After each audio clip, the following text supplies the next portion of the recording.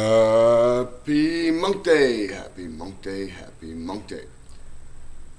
The fact that you're actually watching this right now makes me think that you're a bit of a freak. No, don't turn it off. I'm not insulting you. On the contrary, freak is one of the highest compliments I can think of. And that's because I spell freak like this. 2 E's. Free. You know what I'm saying?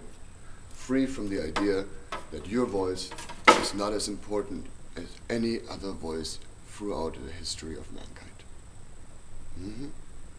You have something interesting to say.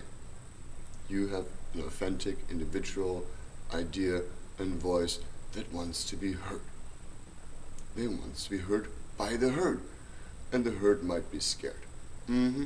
Your ideas might be new, and therefore they should be freaky and shunned and ridiculed and all that good stuff. But if they're really good, after a while they'll come through. And where would we be today if it hadn't been for those crazies who said, oh no, there must be more under the end of the sea, or up in the sky, or here or there? What about those people? Had they not said that, had they not been the freaks, we would not be where we're at today. And I know you have something important to say too. So, this week, allow your crazy. Be that freak. Allow yourself to say a little more about who you are. I used to try and hide. And what happened was, I ended up mumbling and swallowing half of my words. And people just thought I was weird.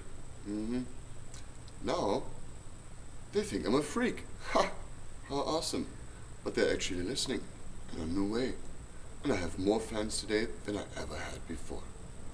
And I know you have fans out there waiting for you to freak out. So this week, freak out a little. Do it. It'll be fun. Happy Monk Day.